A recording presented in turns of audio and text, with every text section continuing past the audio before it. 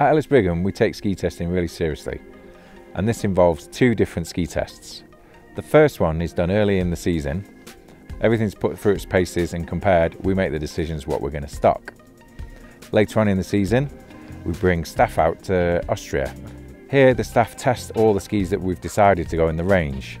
This means we can make sure we've made all the correct decisions, but it also means that when you come into any of our stores, the staff there can give you personal advice. They know exactly how the ski skis because they've been on them. So the skis for our Candide series. So we've got a symmetrical twin tip shape. It's 102mm underfoot and 135 in the tip and tail. So fully symmetrical ski means it's perfect for landing switch, skiing switch, very freestyle focused ski. So the kind of skier that's probably going to really get on with this ski is quite a wide area with that 102mm waist. It's a really all mountain ski, so it's something you can ski on the piste, but you can also ski when it's really nice and slushy like it is today, or even in a little bit of powder. So it's super versatile. We get a lot of different people on this ski.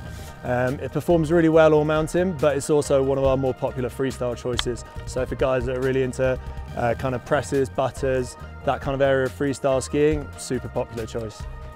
Construction wise in this ski, we're using a poplar beech core, so that gives it a really nice kind of snappy feel as well as quite a playful flex. So it's nice and stable underfoot, but you can really flex into the tip and tail when you want to. I've got carbon dampener underfoot, so that just helps absorb a little bit of the shock on landings and stuff like that and keeps it a little extra stable.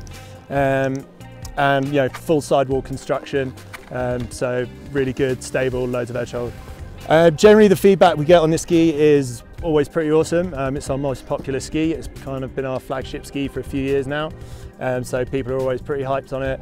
And like I said, a range of people enjoying it, from people using it a little bit more on all mountain, to the guys that are using it as more of a freestyle ski as well. So generally pretty positive feedback all around. Simon, Castlefield here, having the barrel faction Candide 2.0. Really nice ski, took it out this morning for a spin.